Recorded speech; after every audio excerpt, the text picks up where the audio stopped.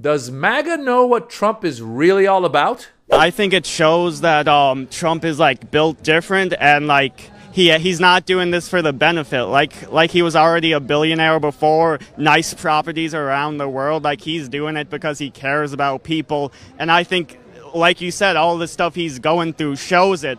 Because like if I just wanted the power, if I just wanted the money or fame, like you know, any other politician would have dropped out, like criminal cases, you know, all that. But I think it shows that he's in it for the people, and that's why he wants to continue. So this guy seems like he's really doing it for the people? By the way, isn't that breeze nice? Do you feel the breeze? Because I don't want anybody going on me. We need every voter. I don't care about you. I just want your vote. I don't care.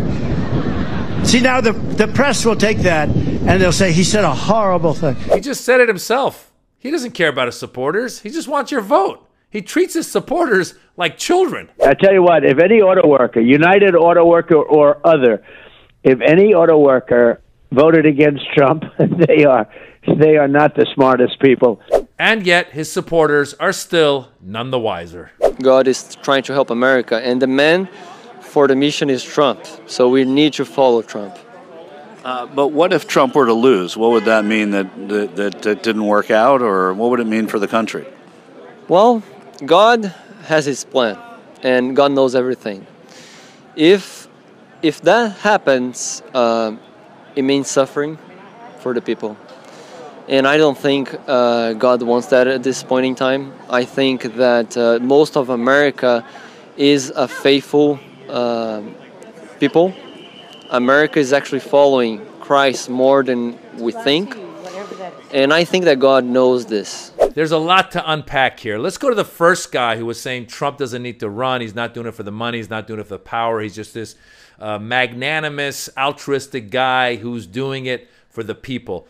What that guy lacked in understanding was that Trump is running to stay out of jail because Trump broke the law in trying to overthrow a democratically elected president in 2020. He knew he lost. He tried many legal ways to fight it. He lost in court over and over again.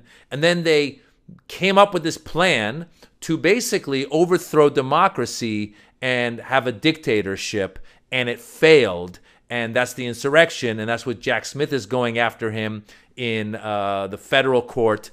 And that's what the Supreme Court is slowing down right now, because we have a conservative Supreme Court that is slowing down this process. However, if Trump were to lose the election this year, then the court proceedings could proceed. And that's not the only thing he's got going against him. He's also got the classified documents case, and he's already been found guilty in the New York case. So there's many cases, including also the Georgia case. So there's cases against him. So going back to that first guy who said Trump is just a magnanimous guy who's really doing all of this because he cares for the people, I call baloney. He's doing it to stay out of jail. And by the way, he says that Trump is rich, he doesn't need the money. Then why does Trump keep asking for money and spending that money on his legal costs? So these people, unfortunately, don't go past what they hear. When Trump says, I'm doing it for you, Trump keeps saying in these rallies, they're coming after me, which means they're coming after you. No one's going after these people. Who's going? If you're not committing a crime, no one's coming after you. That first guy that we saw in the first clip, I don't think, maybe he's committed a crime, I don't know. But until he, shoplifts or does something, no one's coming after you. Just don't commit a crime. No, they're going after Trump because Trump committed crimes. And then these guys listen to Trump and all the whataboutisms and, oh, Joe Biden's doing something. Joe Biden had classified documents. The FBI asked for it. He returned it. Mike Pence had classified documents. The FBI asked for it. They returned it. Donald Trump obstructed justice in the process. So that's just one of the things that's against him. So that's the first guy that we saw saying that Trump is running because he's altruistic. But that's not why he's running. Number two, we saw the clip of Trump in the heat going, oh my God, feel that breeze. And then he goes, I don't care about you guys. I just want your vote. And then he goes, oh, the media is going to make a big deal out of it. Unfortunately, the truth comes out when Trump rambles. And the truth is he does not care about these people. The truth is Trump is basically what these people claim to not like, which is an elite, coastal elite. Trump his whole life has been running around in these circles, including with the Jeffrey Epsteins, but also before that with the Clintons and with other people that he liked before he decided to then take advantage of these people on the far right and say, I'm here for you. And of course, they are embracing him. But the truth is that he didn't care for these people. If you asked him to sit down with some of these people and actually have dinner, he probably wouldn't want to touch them. He's probably a germaphobe that wouldn't even want to touch them. So the fact is, somehow he's convinced these people that he cares for them when he doesn't. The tax breaks did not benefit these people, all right? Or even the far right. Actually, the right, the conservatives, have convinced a lot of people in the lower income brackets that they care for them when they really don't. If you look at the Affordable Care Act, which God forbid we call it the Obamacare, that helped a lot of these people that are going to these Trump rallies who don't have money, who needed insurance, but somehow the right, rich conservatives convinced these people that Obamacare and the Affordable Care Act was bad for them.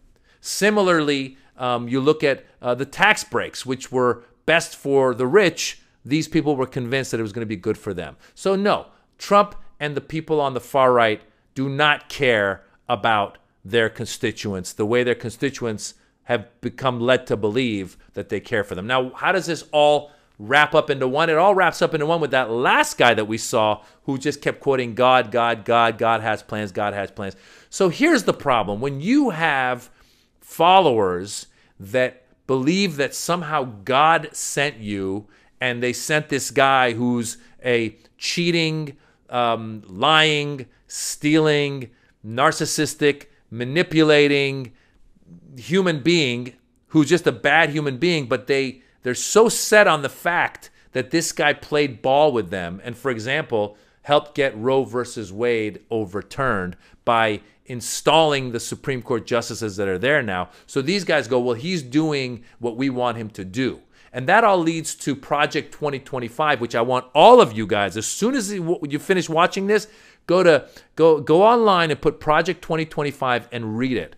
Or look at John Oliver's analysis of it on his show last week on Project 2025. He'll run you down what they have planned. What they have is they have all these ultra-conservatives, these far-right conservatives who basically want to have the Christian Republic of America.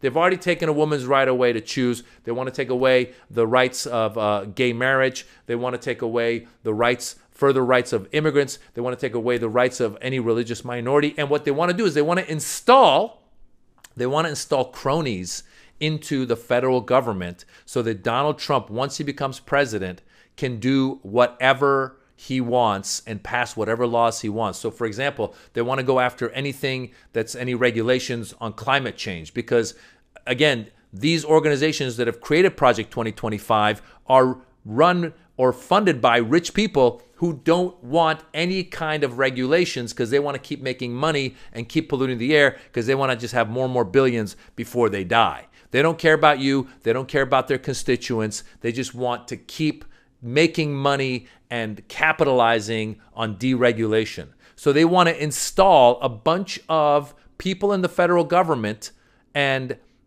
just do whatever they want. They want to run amok with whatever they want. If there's protests of any kind, if there's something that happens, let's say you're the United Auto Workers and you're protesting because you are a union and you want an increased pay, well, by doing what they're doing under the Trump administration, the next Trump administration, Trump will have so much power that he can just send the military in and, like he wanted to during Black Lives Matter, perhaps shoot at the protesters. If you don't believe me, Google it. Trump had told one of the people working for him that he asked them, he goes, can't we just shoot these guys in the knees? Can't we just, this was during the Black Lives Matter protests. So all of this to say that this is a lot more insidious and vicious than you would think. Trump's a goofball. He's a clown. But Project 2025 is a serious attempt to take America into the Handmaid's Tale. So check it out. Make sure you register to vote. All these other people, all these constituents you see at these rallies who are saying stupid stuff, it's funny, it's silly, it's stupid. But guys, this is serious. This is, after this election, it's real that we could end up in a situation where the president has so much power and he's got all these far-right people behind him that want to implement these policies, your rights will be taken away. The rights of your loved ones will be taken away. The system will get a lot worse. They want to deport. He said, he goes, on the first day, I'm going to go deport 11 million people. Do you know the process that would take? You would have military stops all around the country where people would say, oh, you look brown, pull over. Are you undocumented? Let me see your papers. We start living in a dictatorial state. And by the way, if 11 million immigrants were deported, who's going to pick your strawberries? Don't you think the costs of groceries are going to go up? People, think. This is a money grab by more rich people funding Project 2025. I want you to Google it. I want you to read it. And I want you to know that Donald Trump, in this case, is more insidious than before. So I'm not saying that Biden doesn't have his own issues and his own problems. He does. But you need to check out what Trump and his cronies want to do and vote. Vote and don't let them win. And they should get clobbered, really, because if it's close, they're going to do the same thing they did last time. They're not going to admit that they lost. So please, if you like democracy, go and vote. Listen, guys, on a brighter note, my name is Maz Jobrani. I have a stand-up comedy special on YouTube. It's called The Birds and the Bees. I want you to check it out. If you like it, leave a super thanks or tell a friend. If you don't like it, keep it to yourselves.